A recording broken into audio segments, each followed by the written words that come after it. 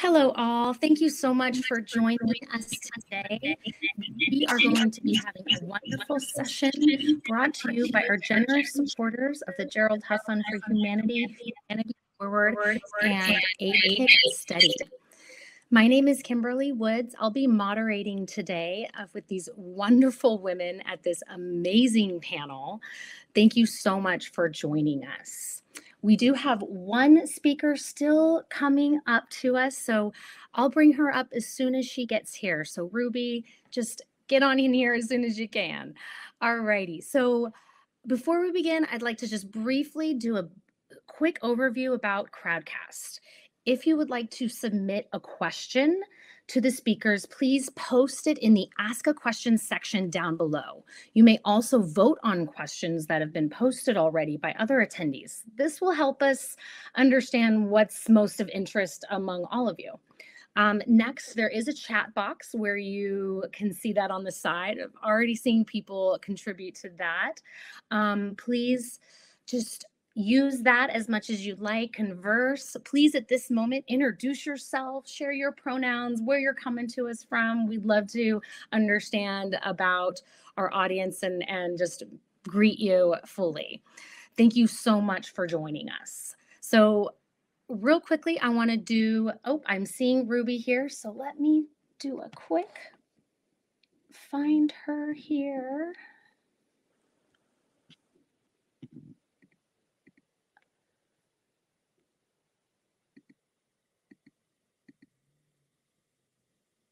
Okay, Ruby, I am not, hold on.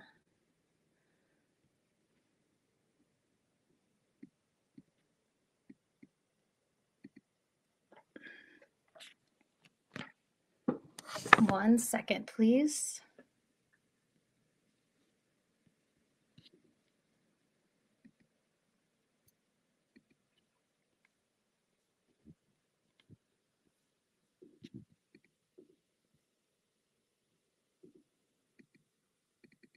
It's saying that you're not live. Can you please your screen, please?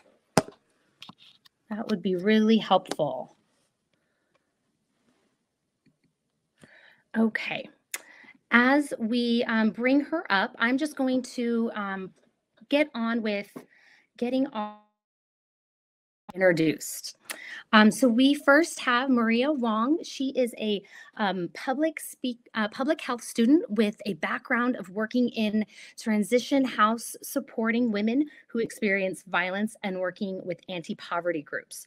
Maria graduated with a BA in public health with distinction from the University of Victoria with a with placement supervised by Dr. Evelyn Forget at the University of Manitoba, and conducted this review and will be presenting their paper, Basic Income and Violence Against Women. Thank you so much, Maria, for joining us today. Next up, I have here with us Megan I'm butchering it. You just told me, and I'm so sorry for that. Moffat. Megan has been a collective member of Vancouver Rape Relief and Women's Shelter.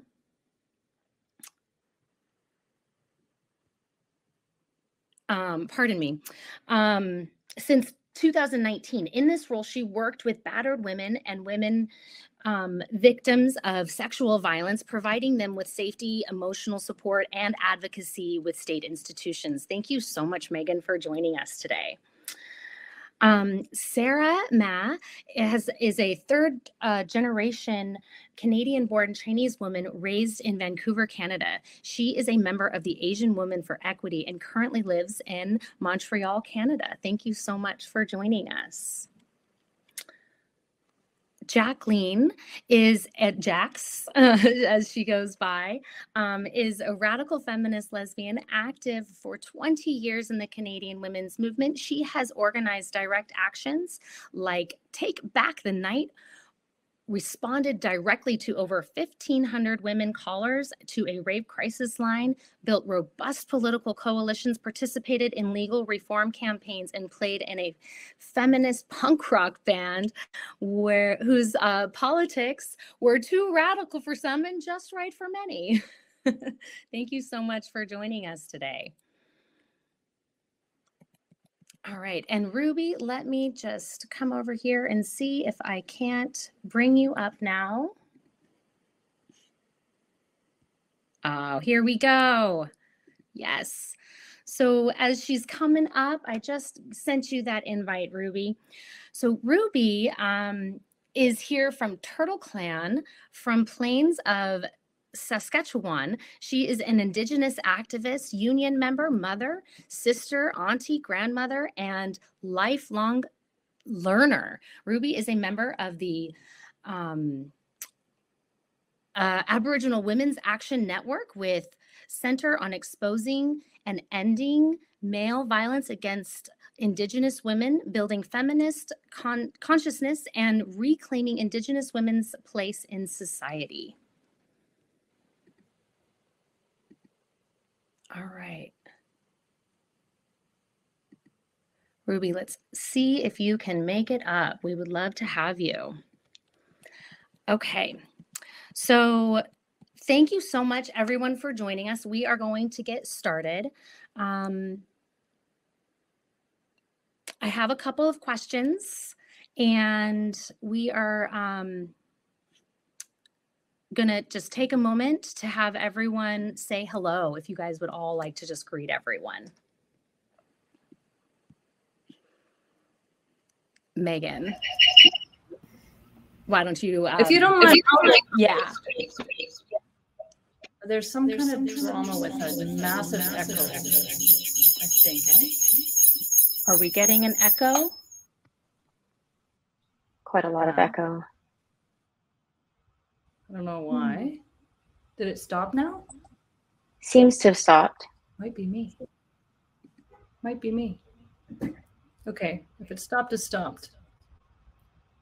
The only reason I wanted to go first was because I prepared to acknowledge the stolen land I'm coming from.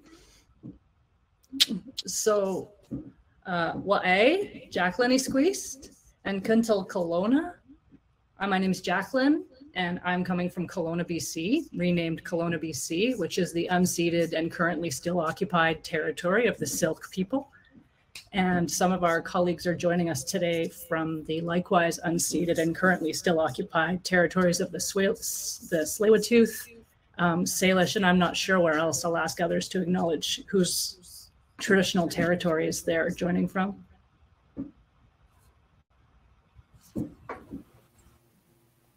I'm coming from the Lekwungen territories in Victoria, BC.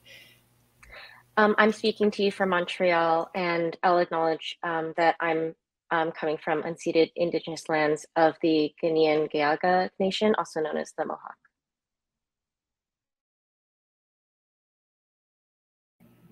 And I'm coming from the unceded territory of the Squamish and the Tsleil-Waututh people.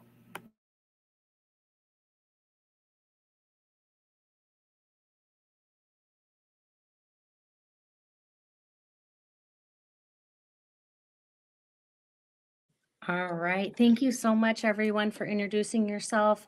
We're hoping that Ruby can rejoin us when we, if she can just refresh her screen, we can re-invite her. Thank you so much. So the BC's Women's Alliance is an impressive coalition where each of you are doing work to address really important needs for women. We'd love to hear a little bit more about the work each of you are doing. With that, the coalition is so impressive. Can you tell us more about the goals of the Alliance? Can you tell us about the direct actions taken this year and any full future plan actions? We'd love to hear about it. Crew, do you mind if I begin? Except maybe this terrible echo will kill us all. It didn't do it last time. Please begin, Jax. Okay. So if you don't mind, I'll share my screen, and I can say that I'm going to speak a little bit about how the BC Women's Alliance began in the midst of the pandemic, and our goals, some of our actions, a tiny bit about why GLI is a lesbian issue, and then I'll make sure that all the rest should be able to answer too. Does that sound okay? Is that cool? If anyone disagrees, it's also no problem. But now I'm looking around trying to share my screen, and I thought I could, but you're going to hover over your own image, and then you should have a little wheel next to the wheel is a little computer icon, and you'll hit that button. Okay.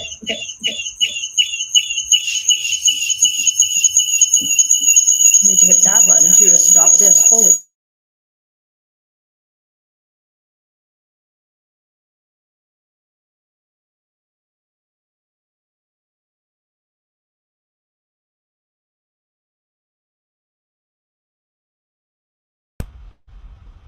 But this is thrilling. There's an IT problem that prevents me from sharing my screen. I'm gonna chuck our website into the chat. And then anybody who wants to see what our website looks like can take a look. Perfect. I don't know why I can't share my screen. It got into some nonsense about my computer monitor or my camera, so I don't know what's going on. So we're the BC Women's. Sure. Yeah, sounds good. Would you like me to pull it up? Yeah, that would be great.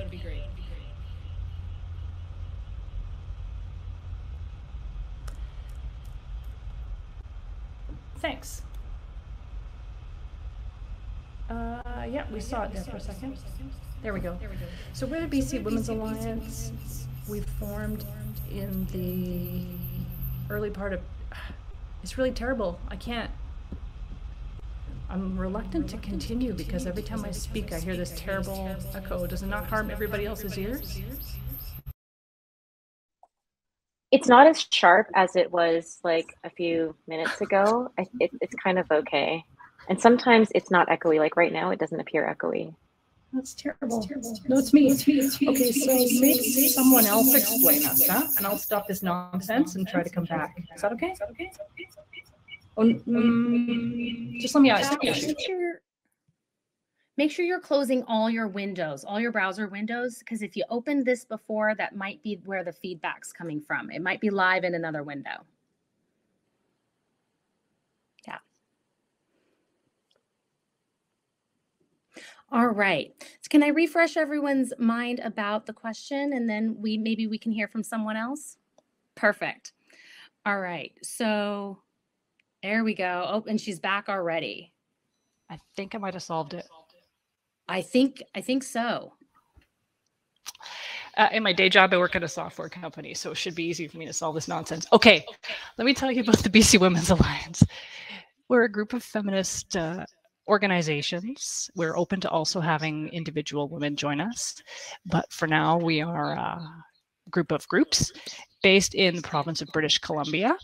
And we formed in 2020 when women who knew each other got together to think about what are we going to do about the effect on women of the pandemic and the threats to women of austerity in the so-called pandemic recovery plans that we could easily anticipate. So I'm sure some of those topics have popped up in other workshops and sessions in the conference. So our group is primarily a feminist group. We have as our base agreements that our goal is women's freedom and that we want to struggle against the enforcement of scarcity, the destruction of fundamental human and natural relationships, and male violence against women, including incest, rape, wife battering, prostitution, pornography, and that any pandemic recovery would have to end, or would have to include ending all those practices. So because we agreed that the effect of women's oppression on the basis of sex, race, and class were magnified during the pandemic, and that the destructive forces working against us were likewise very impactful on women, especially working class, poor and racialized and Indigenous women, we decided to fight against the global neoliberal value system and for a life-sustaining culture. And the most obvious campaign for us to tackle was guaranteed livable income. And so our goal is really massive social transformation. And our short-term tactics have been feminist campaigns for guaranteed income. And we root our struggle for guaranteed income in feminist thinking that's been alive in Canada since the early 2000s. I was a member of two groups in 2003, Vancouver Rape Relief and the Canadian Association of Sexual Assault Centers, who joined with other feminists to make a feminist statement on women's economic equality. It's called the PIC2 statement, and you can find it on our BC Women's Alliance website. And so we went back to those principles to ground our campaign.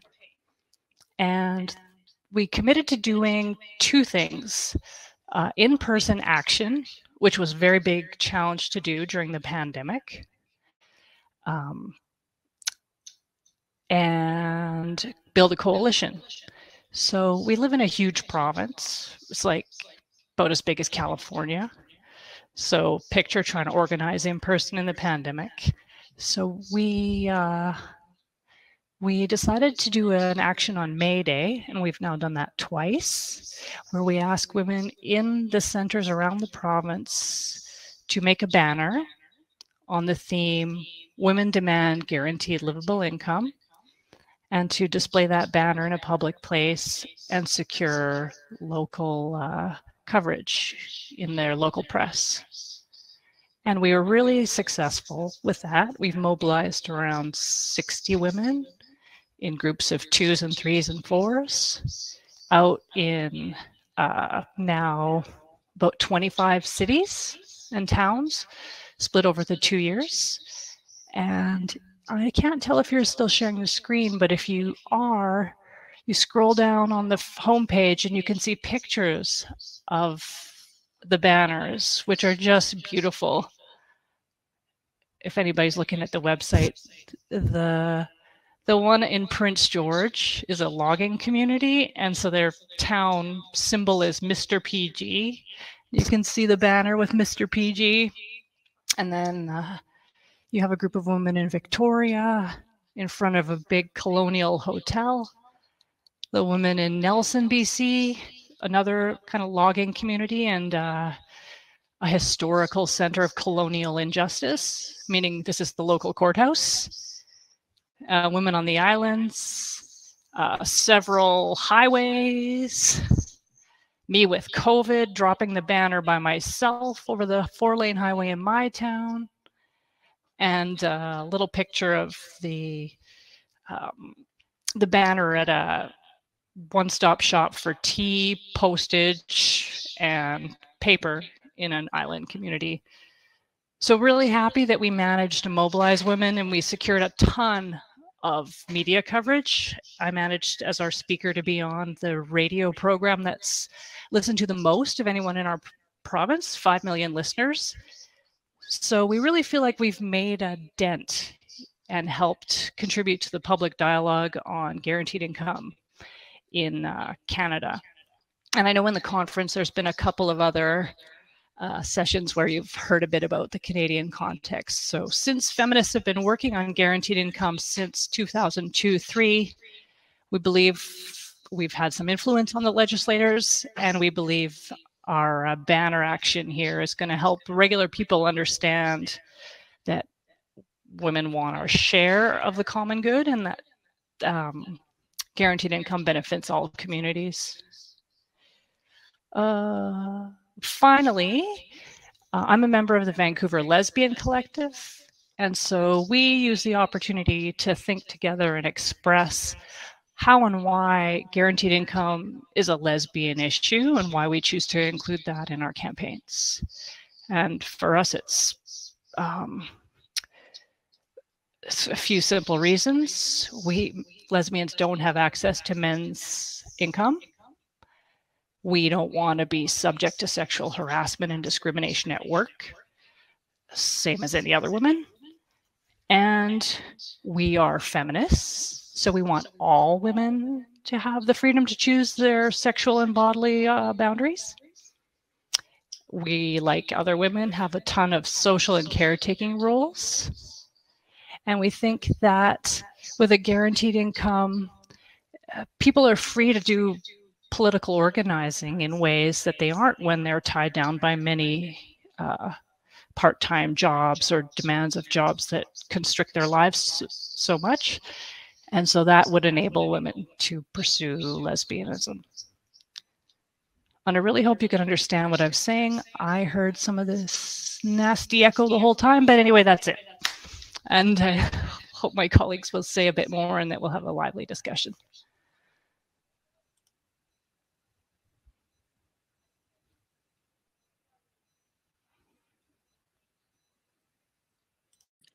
Thank you so much for sharing. I'm very impressed with all of the activism that you guys have been up to for the last few years. That is definitely some really great stuff.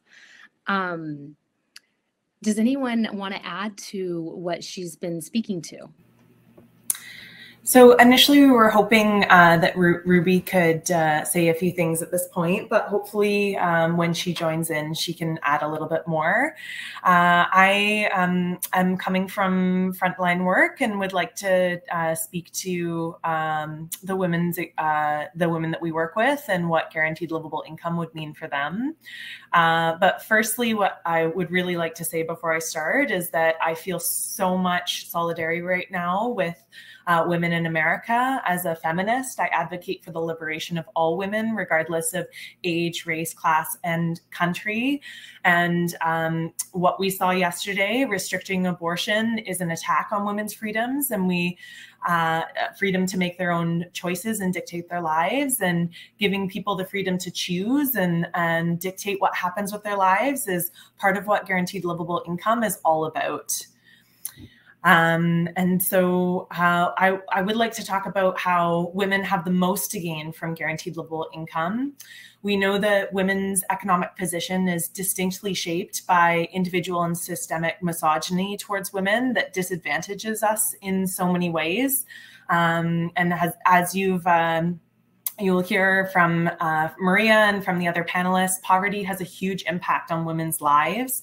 And through my work on the crisis line and in the transition house, where we house women and their children escaping male violence, I see firsthand how poverty acts to restrict and limit women's abilities to live healthy, comfortable lives safe from violence. In 2021, Rape Relief gathered a whole bunch of ex-residents and callers in a consultation process to create recommendations for ending male violence against women. Women spoke to the conditions of their lives, and I'll be using a couple quotes from the consultation to demonstrate how poverty influences women's lives. Out of this project, we created 45 feminist demands to end male violence against women. And the set of legal, policy, social demands offer a really comprehensive roadmap to stopping the crisis that is male violence against women. One woman told us in the consultation, poverty gives men so much power.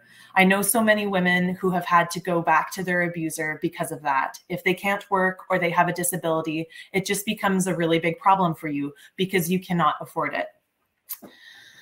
The threat of poverty forces women to tolerate male violence, and we consistently hear that women are hesitant and choose not to leave violent men because they're unsure whether or not they can provide for themselves and their children alone.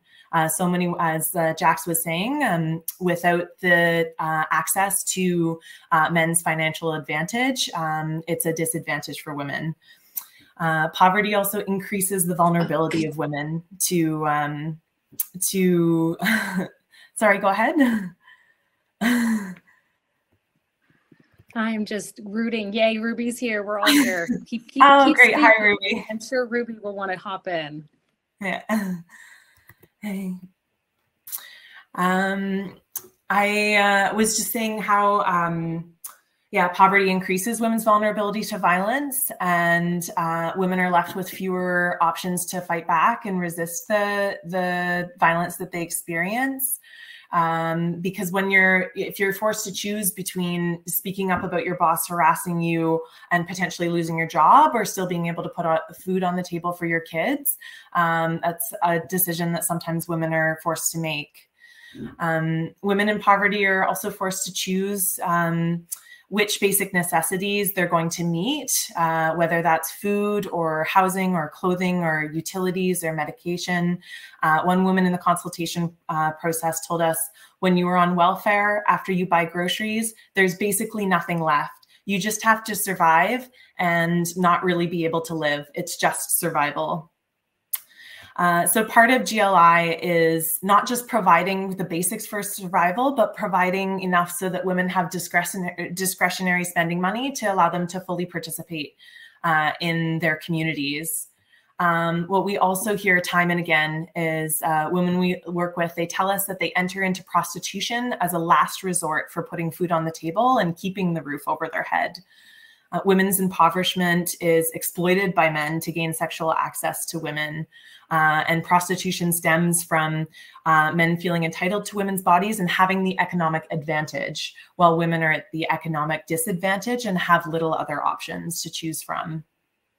I'd also like to note that the unpaid labor done by women, which includes homemaking and raising children, caring for the elderly, is work that is often unpaid and really not recognized or valued enough in society. The pandemic has exacerbated pre-existing inequalities of race and class and sex.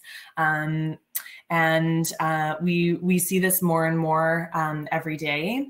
The report Unmasking Gender Identity or Gender Inequality identified that women lost 60% more jobs than men and were often employed in industries that were most affected by the pandemic.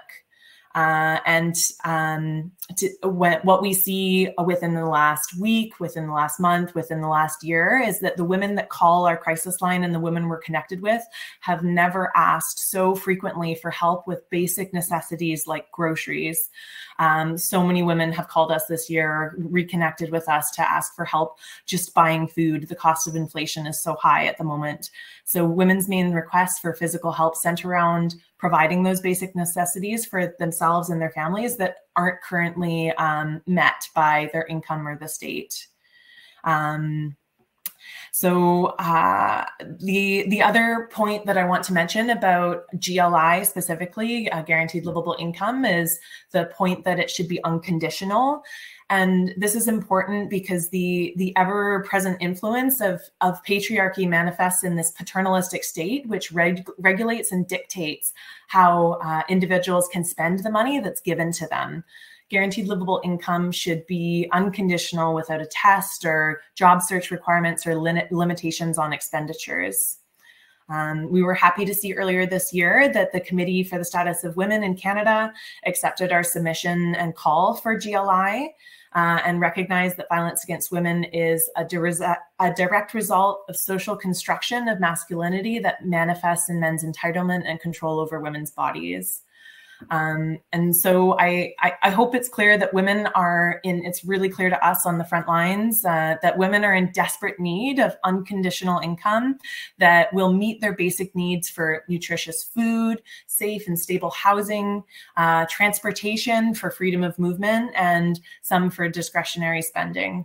And economic independence is so key to women's equality and liberty, and guaranteed livable income is a really concrete way to increase women's control over their own lives.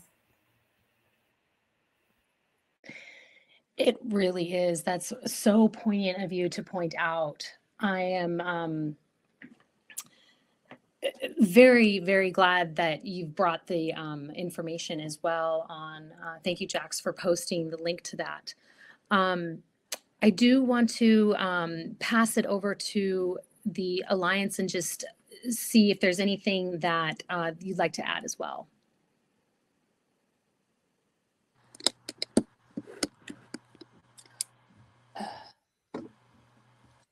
Okay. So there's another, I also want to mention, because of these tech issues, we'll go a little bit long. We want to make sure we have time for everyone's questions, for follow-up questions and all of that. There's a really great question here around autonomy as well. So from your findings, Maria, in your paper, what do you believe an unconditional and universal basic income program or policy would be more beneficial to women's safety and economic and autonomy?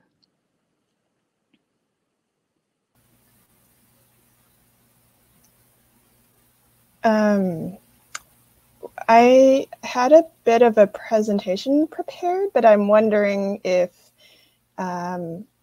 the Alliance wants to just finish up or continue the conversation. I would be happy to share what I think about those principles, and it's definitely in my presentation, but I'll leave it for the Alliance to continue this conversation first. Okay. That's okay. Can we maybe have Ruby go? Yes. Next, as one of the representatives of the Alliance and as the Aboriginal Women's Action Network. Excellent. Thank you.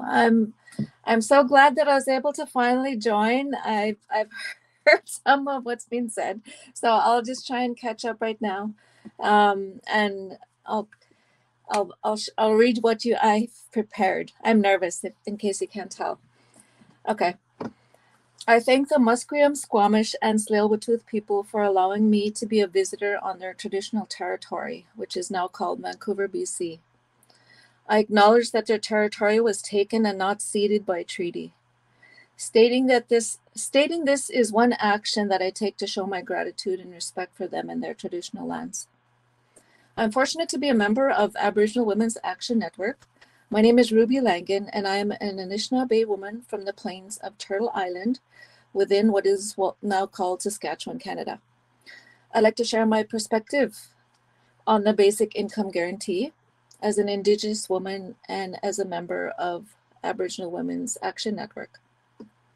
As a person speaking from an Indigenous woman's perspective, I should address racism and sexism. These two prejudices are the challenges, which I'm fairly new to the terminology, but not with the experiences.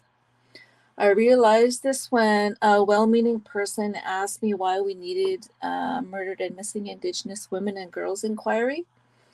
And the reason, or the revelation that came to me, is that an inquiry into murdered and missing Indigenous women and girls is needed because they're murdered and missing, because they're Indigenous and they're women. I'd also like to note that racism and sexism against Indigenous women has its roots in patriarchy and colonialism. You may have heard that Indigenous people live higher rates of poverty, homelessness, prostitution, illness, mortality, suicide, violence, drug addiction, child apprehension, incarceration, employment. Perhaps you've heard the statistics and guidance from the censuses, the inquiries, the Royal Commission, the United Nations reports. These challenges are not new, and there's a lot of guidance, suggestions, and solutions available. A basic income guarantee would go far to address these issues because many of them are rooted in poverty. A basic income guarantee would help many Indigenous women stay out of survival prostitution, flee male violence, and move from poverty survival mode to addressing their other needs, such as their health and reclaiming their strength in Indigenous society.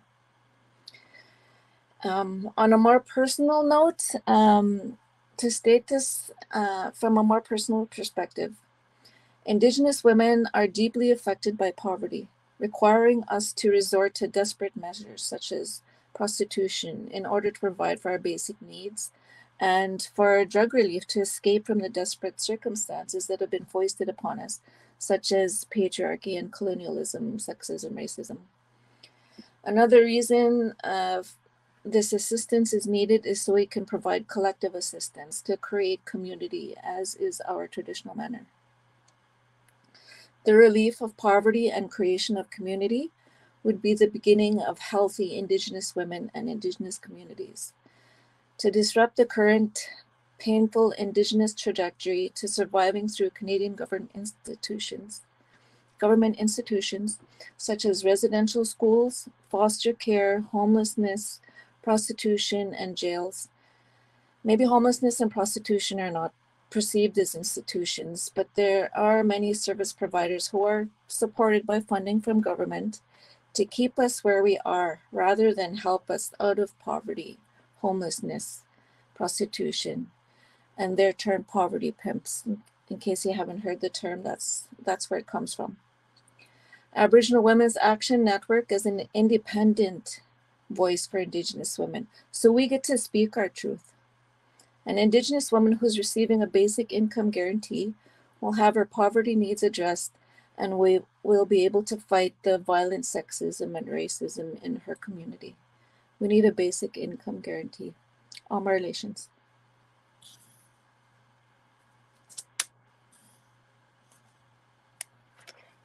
Thank you so much, Ruby, for your words. Very, very important and poignant and incredibly true for women to have full choice and to be able to really move throughout this world and thrive. We need economic security, and it is so important. Thank you so much for your words. I know we have also Sarah from the Women's Alliance. Is there anything that you'd like to add? Yeah, I think I'll talk quickly a little bit about some of our work as Asian Women for Equality as a member of the Alliance, and just before Maria Wong goes with her research project. So I'm just going to try and share my screen again. Uh-oh, it says too many videos. Oh, okay, that's okay. I don't have to share the screen. We've got a full house here. Is there a way you can share a link? I know. Well, that's a very good. No, but that's okay. I'll share the link to my organization's website afterwards. But basically, I'm here representing Asian Women for Equality. We're a Canadian feminist group based in Vancouver. Members of our group, the BC Women's Alliance, and this panel have the frontline experience to know that promoting equality, that sexual equality and racial equality, as Megan said, has to address women's poverty in some way. And we've actually held the position that Canada has an obligation to offer women viable pathways towards economic security, so that male violence and inequality isn't something we have to accept. So we've actually been speaking in support of basic income as an important element of achieving women's economic security for many years. But we actually first began engaging with basic income advocates in 2014 at the International Basic Income Earth Network Conference. And later on, we also attended a North American Basic Income Guarantee Conference. But at the time, and as we went along, we saw that there were key voices that were underrepresented or entirely missing from the conversation. We know that the overwhelming reality is that very often women and women of color are left out of democratic processes, and we've historically been excluded from social policy. Women make up an overwhelming proportion of the poor. We end up getting pushed to the margins of society. Our labor and even our bodies are used to drive so-called economic development. And as both Megan and Jax and Ruby have described, our work often goes unacknowledged. We're underpaid, or we're completely unpaid. We're often responsible for care work, childcare, childbearing, but it's many women of color and migrant women that are engaged in those low-wage, often exploitative jobs, or we're just simply used and exploited, as is the case for trafficking and prostitution. So some basic income is often since basic income, it's often justified in part on its potential to benefit specifically women, racialized people, and poor people. We think it's only fair that we have our place in this discussion at this policy table. And we believe it's crucial that women, racialized and working class perspectives have a central position in these discussions. So we actually have a say about what these programs might look like and implement them in a way that actually serves the people they say that they're meant to be serving. So here we saw an opportunity to diversify also the perspectives on basic income, as well as broaden the support base for it. So beginning in 2017, we began hosting a series of public discussion panels to create and grow dialogue in support of a guaranteed livable income. And our goal was to create a feminist platform for discussions around guaranteed livable income that bridge frontline organizations, grassroots activists, and academia together from different fields. We wanted to build alliances and share shared theory. The panels, we hosted them in Canada, we hosted them abroad. One of them took place in Australia, and we also host them online. Over the last 5 years, we've had around 300 attendees and connected with over 20 activists, individuals, and organizations. Our panelists have included grassroots organizations led by women, Indigenous women, women of color, immigrant women, but also wider environmental justice and sustainability activists, renowned basic income researchers, advocates, politicians. And of course, you know, we're very deeply tied as a member of the BC Women's Alliance. So we've seen growing support for basic income in light of this global pandemic that has exposed the weaknesses of the current economic system. It's posed a serious health risk, it's threatened lots of our livelihoods, and it's really rendered those in long-term care homes, frontline jobs, healthcare professions, caretaking roles disproportionately vulnerable. And many of the disproportionately vulnerable are women and women of color. So the women in our group, we continue to think about what guaranteed livable income means for a capitalist society, what it means in a world in which we're having to oppose constant movement towards privatization, this individualism that blames us for our own poverty. We're also having these discussions during a time when we're being forced to reckon with the racism that's been a really key part of police brutality and incarceration of people of color, and the fact that poverty is central to that disproportionate criminalization of people of color, including women of color. So we feel more than ever that the influence, leadership, and endorsement of affected groups, such as women, such as racialized women and poor women, it's really vital to bring a fair and effective and equality promoting guaranteed livable income into reality. And we really look forward to working alongside other feminists toward that goal.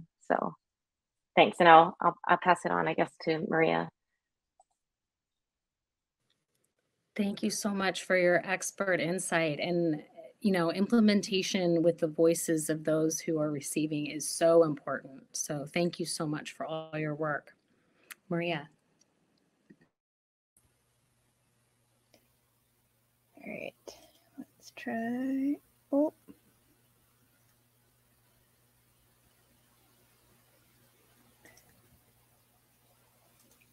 Okay, I can't share my screen either. It asks the host to remove a source and try again. Maybe if I turn off my video, would that work? Like, and then try. Try.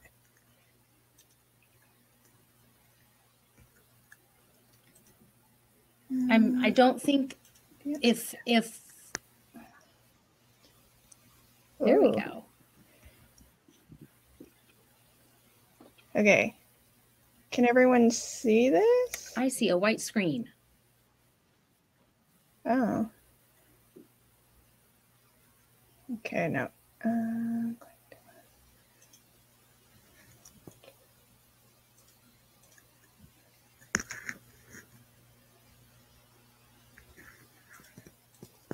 Okay, great. Got it.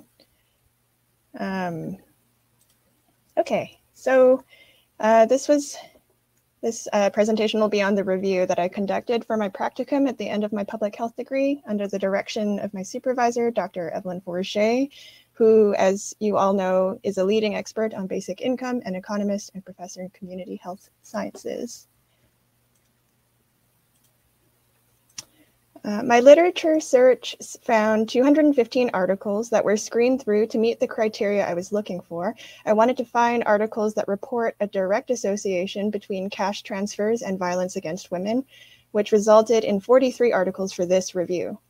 From these, there were 28 articles on intimate partner violence, which was described violence from within a marriage or romantic relationship.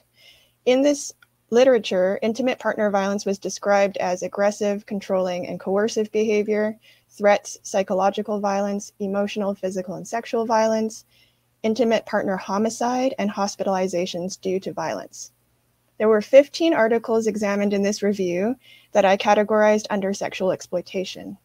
The term sexual exploitation was chosen to be the most relevant by encompassing many layers of unwanted sexual contact in the spectrum of violence against women, where the perpetrators were specifically not intimate partners.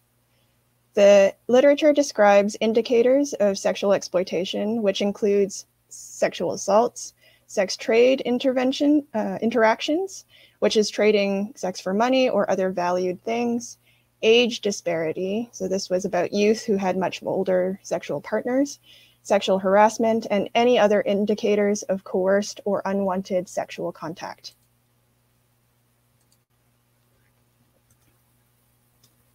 Some policymakers, including a member of the BC Basic Income Expert Panel, report a hesitation with implementing basic income based on cash transfer studies that report outcomes of increased intimate partner violence. For my review, I wanted to dig deeper into why this happens. Most studies in my review, 22 of the 28, reported that cash transfers were associated with a decrease in at least one form of violence, physical, sexual, or emotional violence.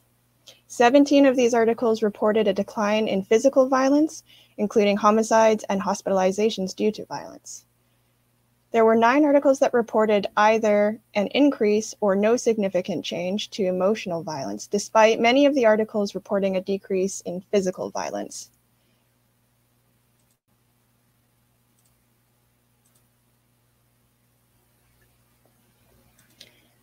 Qualitative studies explain that women's most commonly reported increased violence in the form of threats, aggression, and manipulation from their husbands to gain control of the cash transfer. One such cash transfer program offered cell phone transfers with an authentication process for women to manage their own money more discreetly while preventing their husbands from taking their cash. This process managed to prevent one man's attempt to impersonate his wife, and women described how their husbands used these emotional forms of violence to access the cash. Some articles suggest that when women's education, employment, or economic status is greater than their husbands, they have an increased risk of intimate partner violence. Cash transfers themselves did not cause increased violence, but rather it may invoke men's jealousy or perceived threat of women's raised economic status. Most of the cash transfer programs were not designed to address violence against women and designed for other purposes, such as improving child health. There are only 3 articles that reported the pairing of cash transfers with social programs that addressed violence in relationships. More than half of the articles examined were based on conditional cash transfers, with conditions requiring parents to bring their children to health appointments and ensure school attendance. This was a barrier for women in rural areas, and it was often expected that women in the household would fulfill this duty. Some academics have argued that this reinforces existing gender roles and places an unequal burden on women to alleviate household poverty. Most articles, 23 of the 28, only sampled women from within intact relationships, but did not keep track of women leaving relationships. This is a major gap in this research, as it's necessary to understand whether cash transfers designed in a certain way could aid women to leave violent relationships. Future research should consider this question.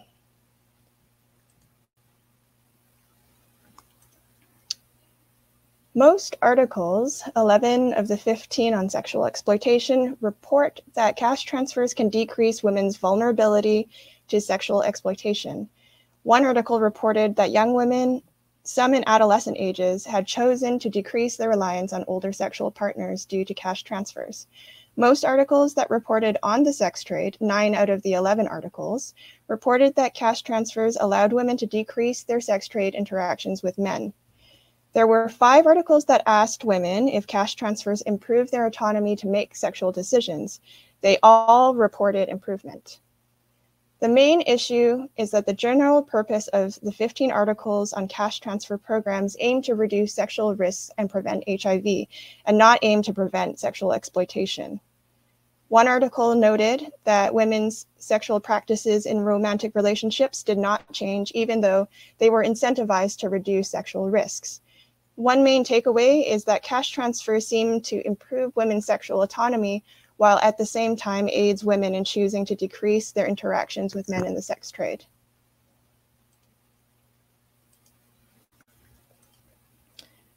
There are a few main reasons that impact study outcomes. 10 articles involved young women and adolescent girls as participants.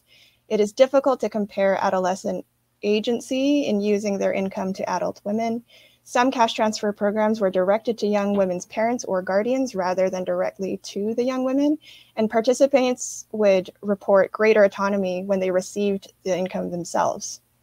In this section, the cash transfers were not very robust, as they were short-term with small cash amounts and were based on conditions with women that women had to perform. For example, some of the conditions required women to do STI screening in their health appointments, which again puts pressure and responsibility unfairly on women to solve a sexual health problem that the whole community faces. This does not acknowledge the sexual exploitation as an external force that has a greater impact on women. To reiterate, conditional cash transfers were often used to control women's behaviors, such as being entrenched in the caregiver role or being scrutinized for sexual risk behaviors, and are barriers for women in rural areas. Therefore, an unconditional basic income would be fairer and more accessible to women. In some articles, women reported the less robust cash transfers were often too small to make a significant difference for them. Basic income would need to be set at a livable amount to ensure women can leave violent relationships with men. Consistently, articles report that cash transfers were more likely to benefit women's autonomy if they had control over it themselves. Therefore, basic income would be best designed to be directed to all individuals to ensure women receive their own income. There's a potential in creating a basic income that accelerates women's liberation fight and to address the root causes of men's violence against women. Please take a look at my conference paper to see all the citations and suggestions for future research, and feel free to contact me. Thanks. Thank you so much, Maria. That was really enlightening and full of so much data. Really appreciate that. I think what strikes me is, we have this uphill battle, and it's really interesting that, the U.S. is having the moment that we're in right now, and you're talking about having a basic income really needs to go to all women and get directly to them. I think that's really, really important. When we talk about violence against women, we have to consider that if women aren't fully in control of their finances, then they are subject to being in situations that really don't work out. I'm going to bring Jacqueline back up on the stage, and hopefully she can rejoin the conversation. Thank you so much. Maria, do we have any questions from the audience? Oh, yes, we do. Right on.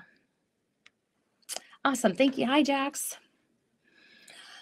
All right. So I think this looks to be like a question here. Some Canadians have told me, a USer, that US citizens might need to fight for national health care first. Here in the US, we are going to see a mobilization in defense of abortion rights, but also privacy and LGBTQI rights in general. So I'm not sure there's a question in there. Does anyone want to respond to that as we wrap up? I don't mind. The BC Women's Alliance, I think, has a strategy that should make sense when you raise those kind of questions. It's a tactic, right? Pursuing a guaranteed income, of the right sort is as a part of an integrated feminist struggle for social transformation. And it can, the campaigning itself can be itself strategic. Like in our case, my group works on lesbian rights, lesbian pride, and sex-based rights. Other groups here focus from a perspective on Indigenous women's autonomy, violence against women, anti-racist struggle from perspective of women. And we all managed to integrate the struggle for guaranteed income into those broader struggles. Yeah, it's really true. It's really true. We do need to end it there. We have about 3 minutes before our next session starts, so I want to give everyone a chance to get over there. I want to say thank you to all of our speakers. You all were amazing and so patient as we struggled through some technical difficulties. Thank you to our audience for being so patient. I really have just one housekeeping thing. This recording will be available as soon as we end the broadcast, and y'all can share it with your friends and family and all those amazing advocates we know out there who need to hear some of the things that have amazingly been said today. So thank you so much for joining us, and we'll see you at the next session, y'all.